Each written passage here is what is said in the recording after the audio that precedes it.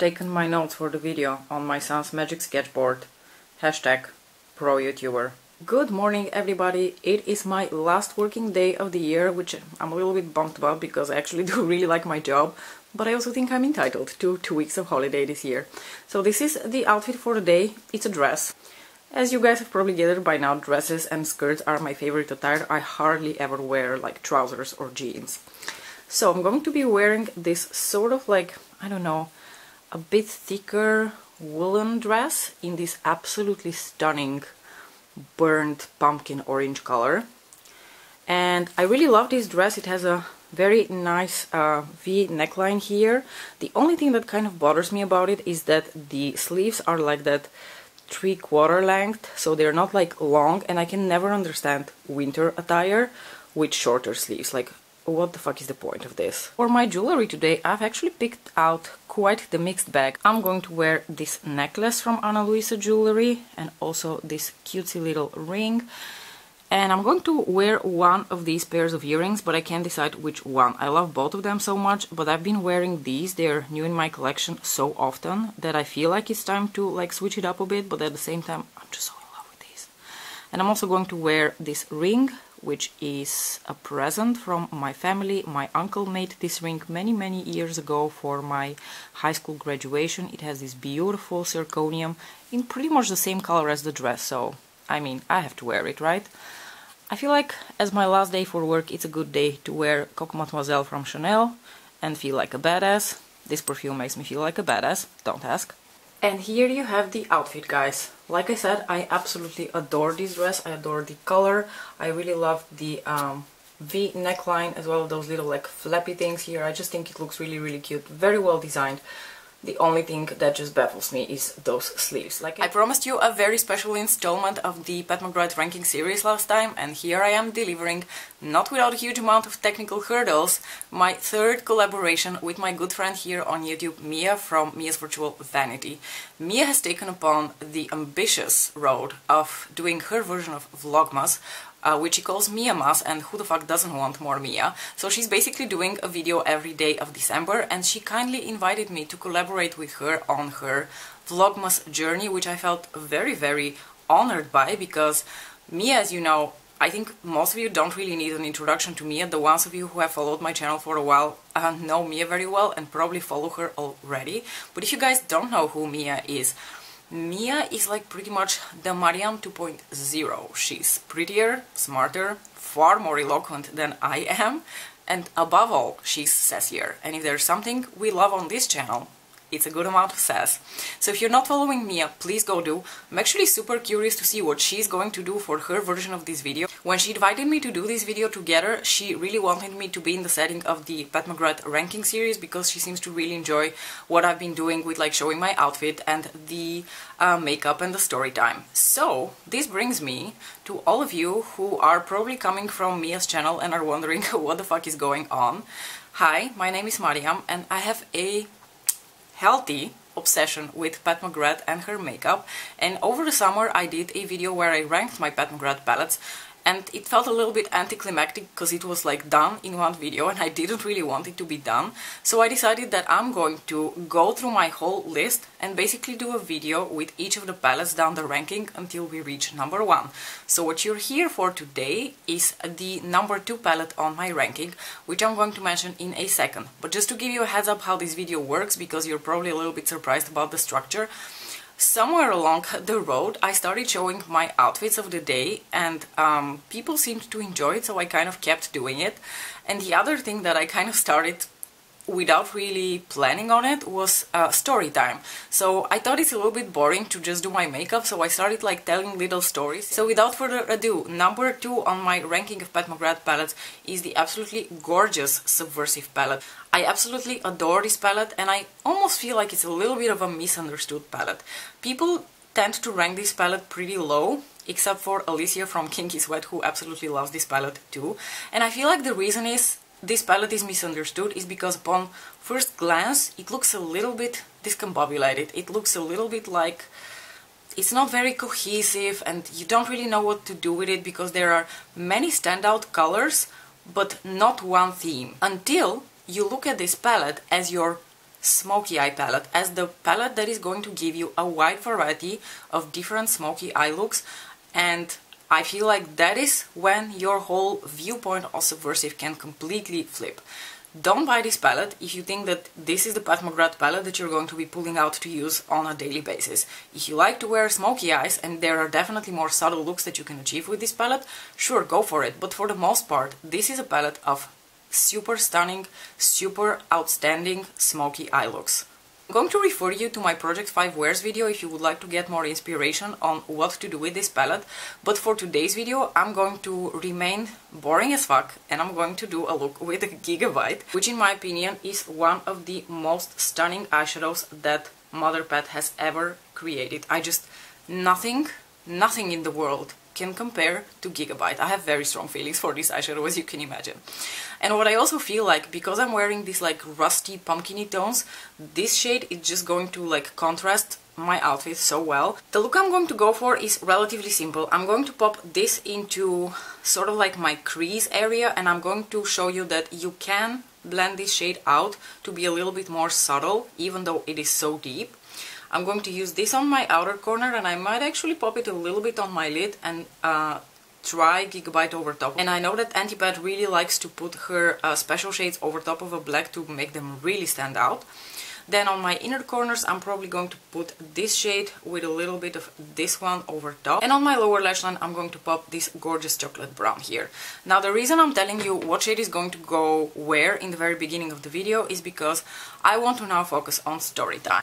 So in my last two installments on this series I talked about my work, which I don't really often do on my channel. For those of you who don't know, I am a working biomedical scientist. I currently work as a postdoc. And in the previous two episodes of this ranking series, I talked about my time as a PhD student. I talked a little bit about my research during my PhD, and I figured talking about science might be a little bit scary for those of you who have never been on my channel before. And I also wanted it to be a special episode, so I thought I'm going to share what is possibly one of my absolute most special memories in my whole life, and that is my PhD graduation.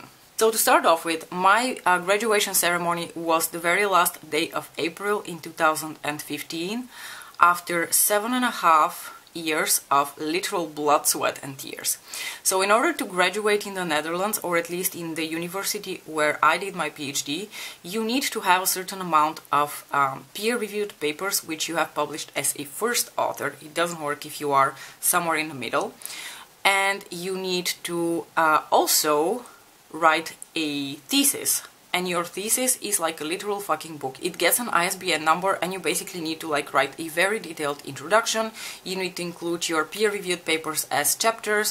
Whatever has not been reviewed needs to be included as a chapter as well. Then you need to write a discussion. You need to also include like acknowledgements and a short summary in Dutch. It's like a whole thing. Due to some unfortunate circumstances, my PhD took on average a little bit longer than necessary. I think if you're very, very lucky, you tend to graduate between your 4th and 5th year, because 4 years is actually the standard amount of time that's given by the universities in the Netherlands. And if you don't manage, it can take anywhere from 6, 7 to even 10 years. And what happens once you have written your book? Your book needs to be approved by 3 members of the so-called manuscript committee. And after that, you can schedule finally your PhD graduation ceremony. Now, your thesis defense here, I wouldn't really call it a defense, because you're not really defending anything. At the point at which the manuscript committee approves of your thesis book, you are pretty much done. The rest is just for show, the rest is just for the family, the rest is just to have a nice ceremony to close off such a significant time in your life. There are some standard components to the ceremonies in the Netherlands, like each university has some similar components, but there are also quite a lot of differences. So what I'm going to describe is how the ceremony is done in the university where I am. So the ceremony lasts for an hour. It is a public defense, which means that anyone can attend it. And basically, in that 1 hour, you have to do 2 things. First, you need to give the so-called layman talk, or lekenpraatje, as they call it in Dutch, which is a short description of your work. You can only have 10 minutes for that, not a minute longer. And it is actually quite a feat to give your layman talk, because we are talking about squeezing 4 potentially more years of research into 10 minutes and also making it accessible for everyone to understand. Because most of the times these ceremonies are also attended by family members, friends, colleagues who may not be in the same field as you are. Another very interesting component of the ceremony is the so-called paranymphs. I don't really know how to translate it in English because it sounds really stupid to call them paranymphs, but that's how they're called. They're basically, I feel like they come from an old-fashioned tradition, from a time when you literally had to defend your thesis. So imagine, you know, if you were having a duel, like once upon a time, and you would bring your 2 guys, you know, with like the stopwatch and one to give you the guns and defend your honor in case you died or something. This is what your paranymphs are there for. They are there to defend your fucking honor during your defense. That is a very old-fashioned, I think, tradition, and it has changed over the years to the point where now paranymphs are not people that can do anything for you in terms of like the actual defense, although I think it depends on the university. I've heard that in some universities it's actually courtesy for one of the questions from the manuscript committee to be addressed during the ceremony. I'll come back to that in a bit, to the paranymph, and for them to actually be able to be a part of the ceremony. But in the university where I was defending, that was not the case. And the thing is, nowadays your paranymph cannot really even help you with that, because they can be literally anyone. You could like ask your friends, your cousin, your mom, anyone to be your paranymph. It doesn't have to be your colleagues. A lot of people do choose for their colleagues. Personally, I chose for that because I felt like I wanted people besides me who share the experience, who have been there for me during this journey. And even though your family and friends are a huge part of that, I feel like your colleagues are the ones who witness it firsthand. I chose 2 guys, 2 fellow PhD students with whom we actually started around the same dates. I'm going to take a somewhat more precise pencil brush so that I can really pack the color onto my outer corner. We're going for a really smoky eye look today. So aside from the manuscript committee, your supervisor of course, the dean of the university who are present at that ceremony, you also have the so-called, I'm sorry, it's really how it's called, and I'm a little bit afraid that the term is now tainted. It's called the corona.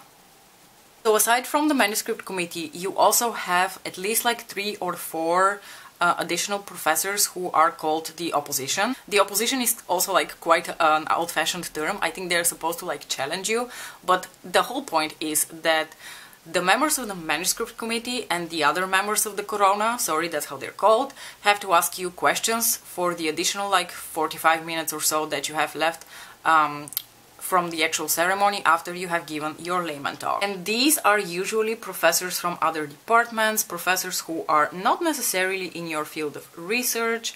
You have to have also international members on that committee. It's quite a challenge to even schedule the day of your defense, because you can imagine all of these professor people, they're really busy. So getting them to be present on the same day at the same time is exceptionally difficult. So I think I had like 7 dates that I could choose from, and only for one of those dates everyone was available. As you can imagine, my defense being the crown jewel of my career and something that meant so much to me because I had worked so hard towards it pretty much like half of my life, ever since I decided that I'm going to pursue biomedical sciences as a career. This has been the pinnacle of my career so far. It was such an important day, so you can imagine I really wanted to have my parents there with me, my family. So my parents flew over from Bulgaria, my husband's parents, my brother and sister-in-law all took a day off so that they can be present at the ceremony, because the ceremony was on a work day at 4:30 in the afternoon. I'm taking just a little bit more of that black shade towards the inner part of the lid, but I'm kind of fluffing it in so that the intensity is not as much anymore. So my parents were there, and after the ceremony my mom wanted to treat everyone to a couple of homemade treats. So I woke up that day, of course my pants were shaking, I was so incredibly nervous. I had practiced my layman talk so many times that you could probably like poke me out of my dreams in the middle of the night and I would be able to recite it. I really just wanted to be very well prepared for it. I had gone through my book, I had like post-its all over my book with questions that might be asked by the committee and some potential answers that I could already think of. So I woke up, I was super nervous, and I remember that at one point, shortly before we were about to leave for the aula where the ceremony was going to take place, I was like, okay, now I'm going to do my makeup, and then my mom was talking to me and I was like, Mom, no, we need some quiet time now. I'm going to focus on my makeup so that I can meditate a little bit. Please don't talk to me. I think she was a little bit offended by my reaction, but you can imagine when all of your family is zooming around the whole day and you have something nerve-wracking coming to you the whole day, that you need a few minutes to really like just talk to your inner self and prepare for what's about to come.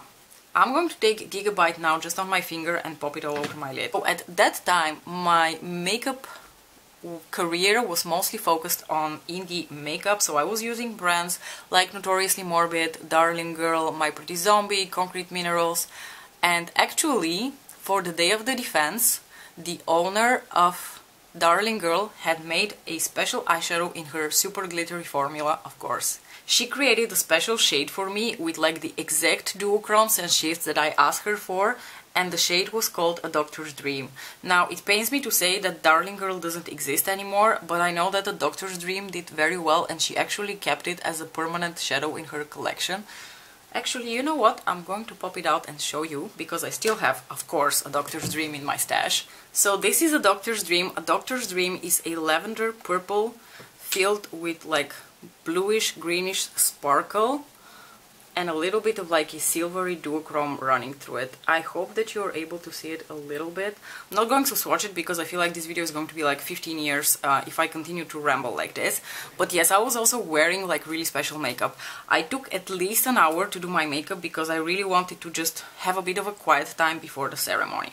So we left towards the aula. I'm taking a little bit of that Gigabyte shade now, by the way, just to blend here through my crease, because the way my lids are, the sparkly shade is going to stamp up on my hood here anyway, so I might as well just put it on there now.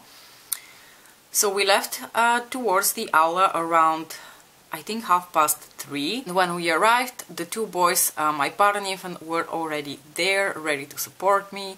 I was obviously shaking with nerves.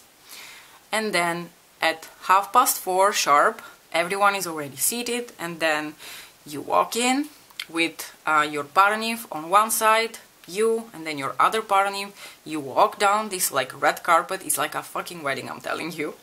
And then the whole corona and like your supervisor and the dean are already waiting for you. Are they already waiting for you? No, they're not. They enter after you.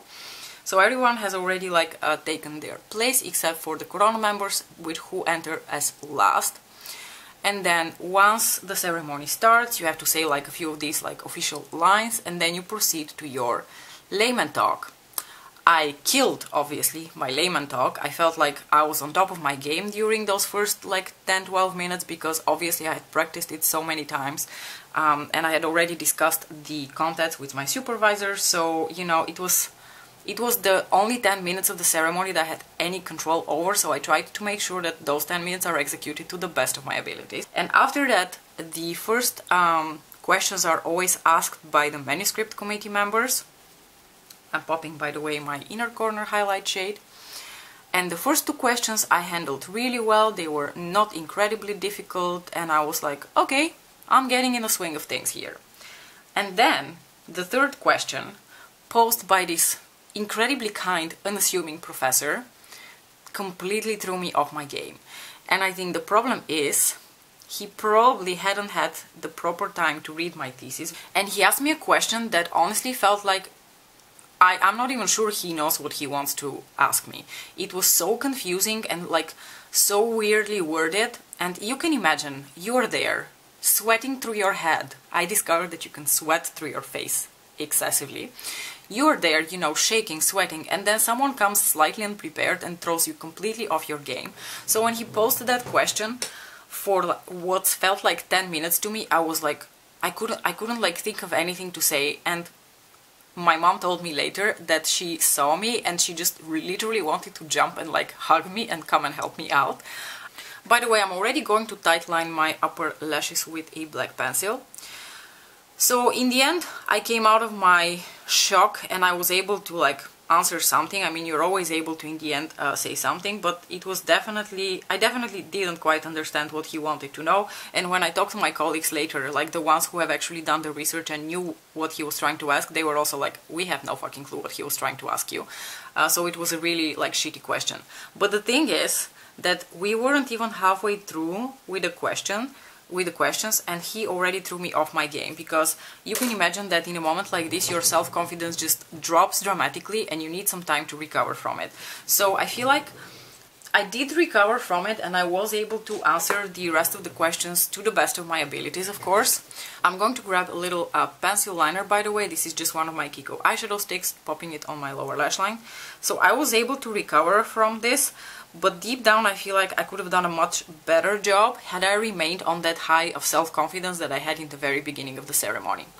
And then the moment every PhD student during their thesis defense longs for is the moment when the ceremony master comes back and they do this, like they stamp on the floor with like this really big stick and they say ora est, which in Latin means the hour has passed. The words every PhD student longs to hear, because that absolves them of their misery. So that indicates the ceremony has finished, everyone should stop asking you questions, and the manuscript committee retreats in order to deliberate for 10 minutes. Basically, they're just going to get a coffee and talk about your defense, because you are definitely getting that diploma. Unless you fuck up royally, and I've never heard of anyone fucking up so royally that they wouldn't get the diploma at that point. In 10 minutes they come back, and then you get your diploma. By the way, I'm putting that brown shade now in my waterline and my lower lash line. So as soon as the ceremony was over, I went to my family, I went to talk to my colleagues, we had a short chat about that question that threw me off, and they made me feel a little bit better, because they were like, yeah, we also didn't quite know what he was trying to ask you, so don't feel too bad about it, you did really well.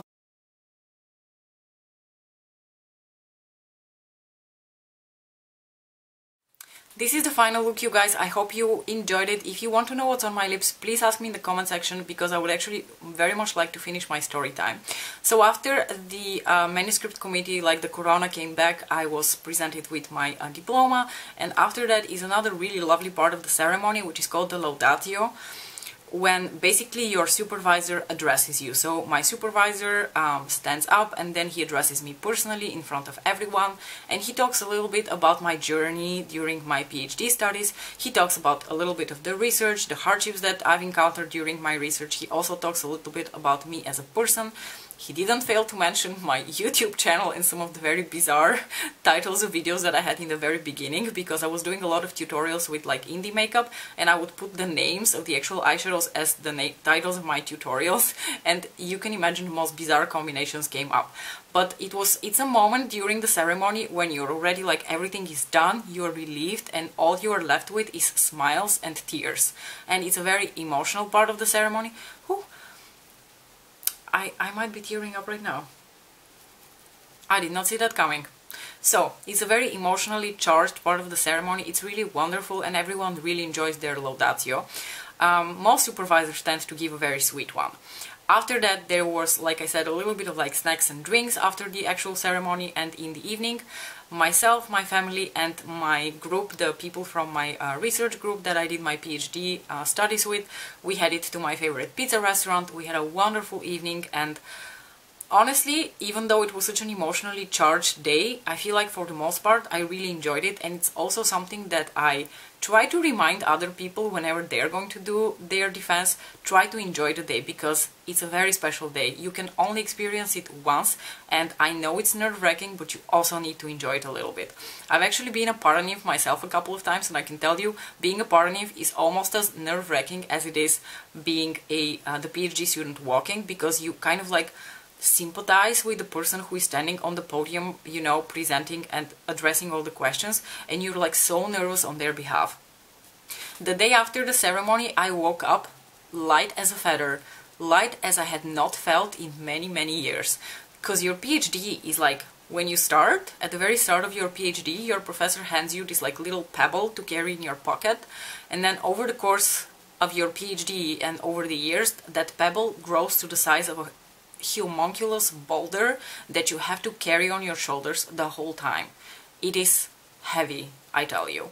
So the day after my PhD defense, I felt like finally that boulder has been lifted off my shoulders and I could soar in the sky. It was such a liberating experience. They have a very nice word for it in Dutch. It's nagenieten, which basically means that I continued to like bask in the enjoyment of that day for like days to come. I think that I was processing this day for like at least a month after that, because I kept thinking about the way it went, about how much I enjoyed it, about how nervous I was, about what I could have answered to some of the questions instead of the actual answers that I gave. I just kept processing it for a very long time.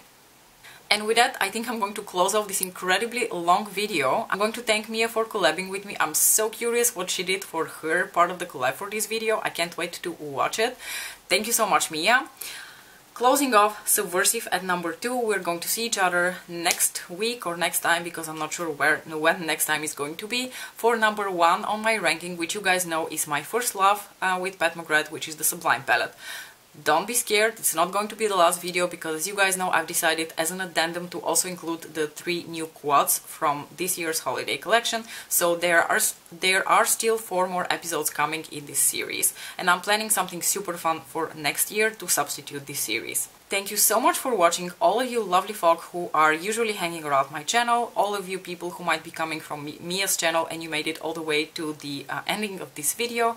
If you would like to see more of my face, don't forget to like and subscribe, and I will see you in my next video. Bye!